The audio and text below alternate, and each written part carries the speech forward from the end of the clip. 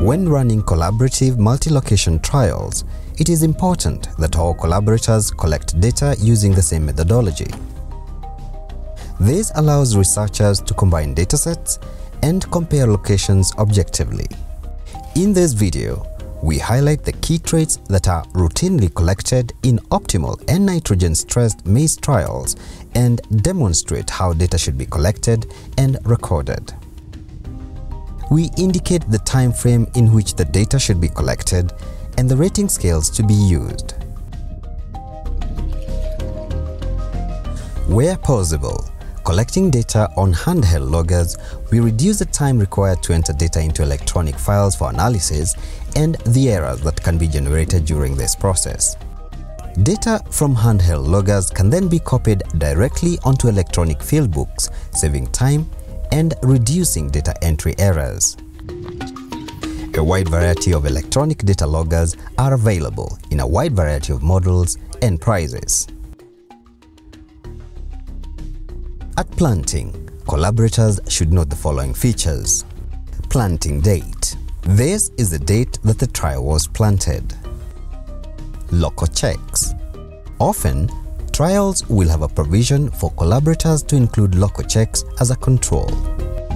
In these cases, the collaborators should clearly note the local checks that have been used.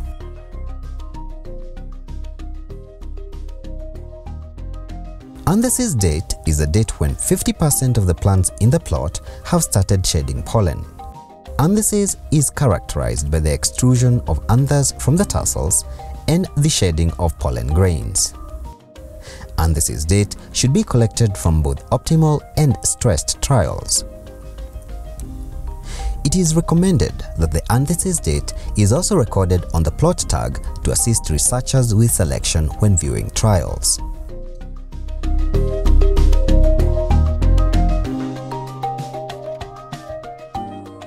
Silking date is the date when silks have emerged in 50% of the plants in the plot.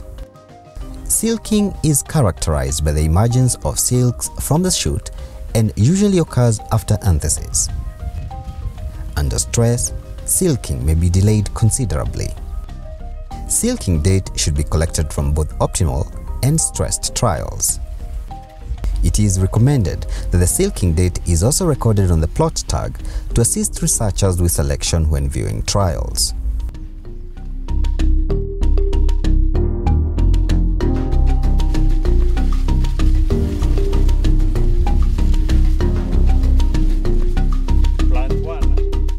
Plant height is the distance in centimeters from the base of the maize plant to the first tassel branch.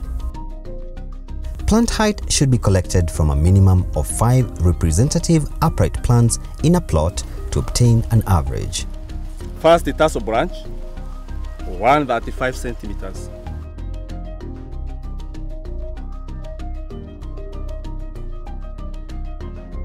Plant height should be measured approximately 4 weeks prior to harvest from both optimal and stressed trials. Border plants should not be measured.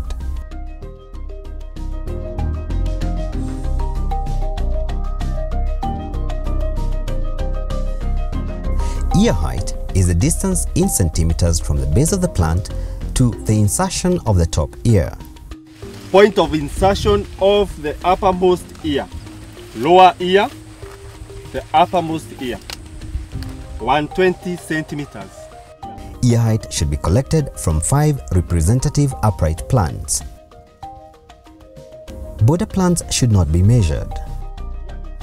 Ear height should be measured approximately 4 weeks prior to harvest from both optimal and stressed trials.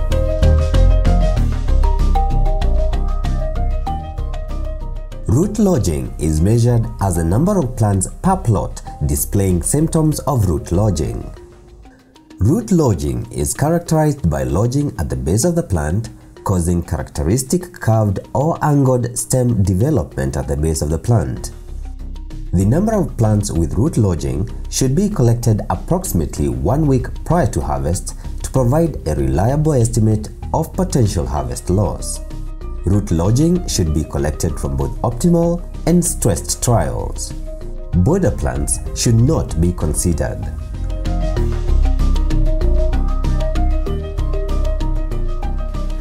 Stem lodging is measured as the number of plants per plot displaying symptoms of stem lodging.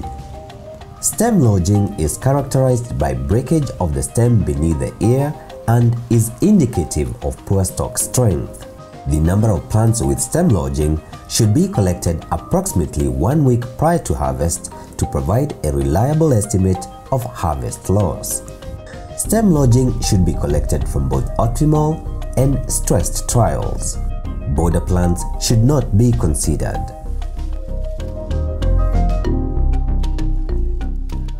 The total number of plants harvested should be recorded just prior to harvest. This data enables calculation of the percentage of plants demonstrating poor traits, for example lodging or bad husk cover. In nitrogen stress trials, the edge plants should be removed prior to harvest and not included in yield analysis.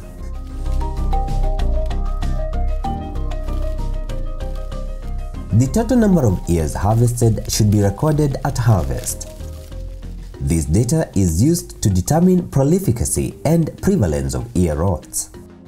It is possible to obtain fewer ears than the number of plants harvested due to barrenness or more ears than the number of plants harvested due to prolificacy. 13, 14. 14 ears in total. Rotten ears. 1, 2, 3, 4, 5. 5 rotten ears.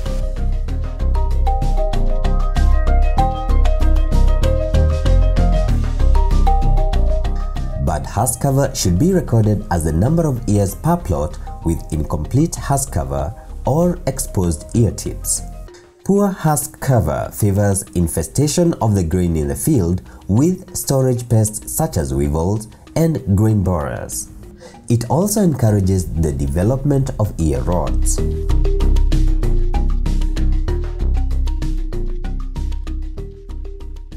Various ear rots commonly affect maize grown in the tropics. Amongst these are Fusarium, Aspergillus, and Diplodia ear rots, each with its characteristic symptoms. Fusarium and Aspergillus ear rots are particularly important as they are associated with the production of hazardous mycotoxins. Fusarium ear rots are characterized by a pinkish tinge and stubber symptoms on the grain. Aspergillus ear rots are characterized by the proliferation of dark green fungal growth on the cob. Diplodia ear rots are characterized by dense, white mycelial growth between kernels. The total number of ears affected by all ear rots should be recorded at harvest in both nitrogen-stressed and optimal trials.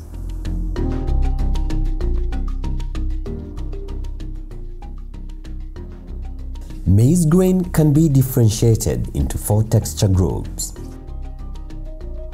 flint, semi-flint,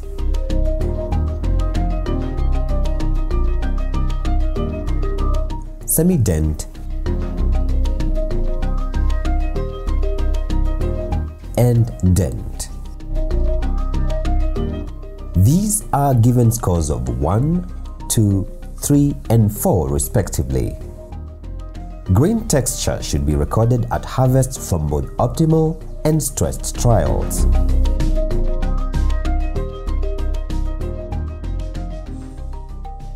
Immediately following harvest, dehusked healthy maize cobs should be weighed in the field to obtain field weight. Field weight can be measured using either a standard spring scale or an electronic balance. Where possible, an electronic balance is preferable to reduce the risk of operator error. Prior to recording data from each plot, the scales should be tiered. Field weight should be recorded in kilograms to 2 decimal places. Field weight is often the most important dataset collected from experimental trials. After harvest, ears from each plot should be shelled to provide grain weight. Shelling can be done manually or mechanically. Where possible, it is preferable to use a mechanical method to reduce time and error. Grain weight can be measured using either spring balances or electronic scales and should be recorded in kilograms to 2 decimal places. Where possible, grain weight should be recorded in both optimal and nitrogen-stressed trials.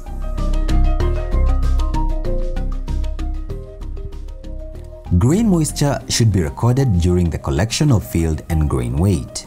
If there is a large delay between obtaining field weight and grain weight, grain moisture should be collected twice.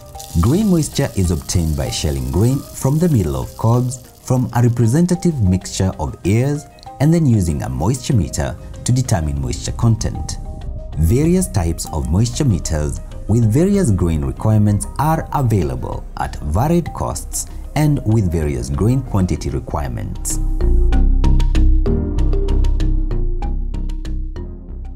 Leaf senescence is scored on a 1 to 10 scale at various intervals during grain filling. In low nitrogen trials, most plants are chlorotic, and the senescence score refers to the percentage of dead leaf area resulting from nutrient stress and remobilization of nutrients to the reproductive sinks. A score of 3 indicates that the lower 30% of leaves are necrotic. 5 indicates that 50% of leaves are necrotic. 7 indicates that 70% of plant leaf area is necrotic. 10 indicates that the entire plant is necrotic and effectively dead. Leaf senescence should be rated in all nitrogen-stressed trials at 2, 4, and 6 weeks post-anthesis.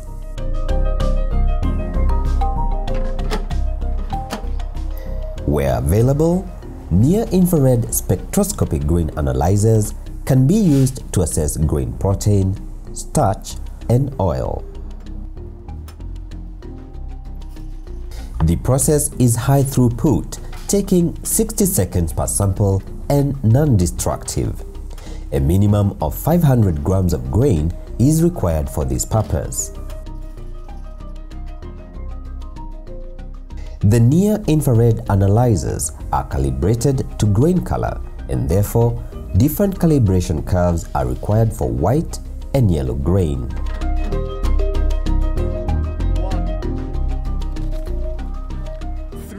Plant aspect is a composite visual score given by breeders to rate the overall plant performance of a variety. It incorporates key traits such as ear position, plant architecture, tassel characteristics, and disease prevalence. Plant aspect is scored on a 1 to 5 scale, where 1 represents excellent plant type, yield potential, uniformity, low ear position, vigorous, good stock strength, among other traits. And 5 represents a poor plant type, low yield, lodging, diseased and discolored leaves, and poor tassel exertion, among other traits. Plant aspect is typically scored 6 weeks post-flowering, prior to the onset of crop senescence. Ear aspect is a composite visual score given by breeders to rate the overall harvest performance of a variety. Ear aspect incorporates key traits such as yield, ear rots, texture, ear uniformity, seed set, and ear symmetry. Ear aspect is scored on a 1 to 5 scale, where 1 represents excellent ear type, flinty, disease-free, large, straight and uniform rows, and 5 represents a very bad ear type, small, rotten, and non-uniform.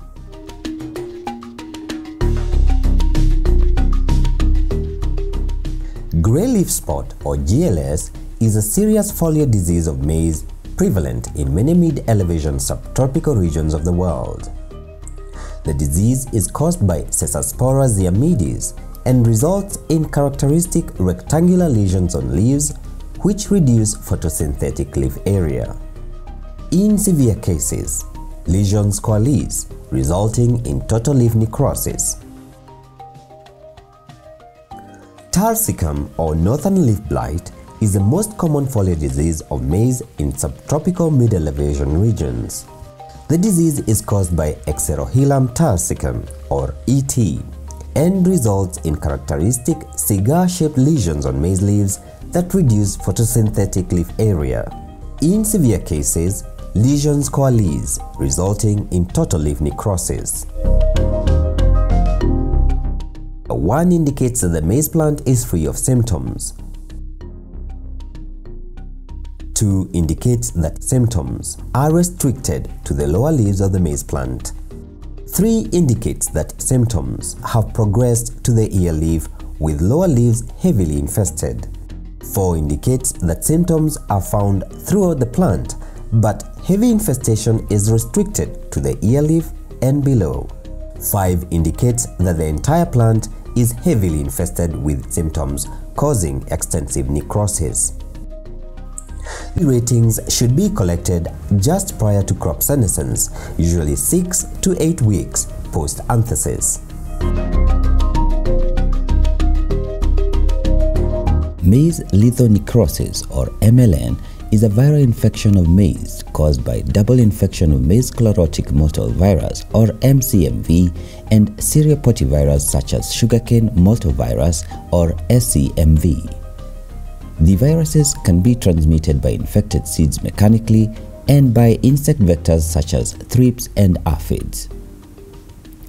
MLN is a new but important disease of maize in Africa and was first documented in Kenya in 2011. Symptoms of MLN are complex and include mild to severe mottling on leaves, usually starting from the base of the plant, stunted growth, shortened internode distance, dying or necrosis on leaves, necrosis of leaves in the well, dead heart, tarsal sterility, and poor seed set. MLN may be scored on a 1 to 5 scale, where 1. The plant shows no MLN symptoms, 2. Fine chlorotic streaks on the lower leaves, 3. Chlorotic mottling throughout the plant, 4. Excessive chlorotic mottling and dead heart, 5. Complete plant necrosis.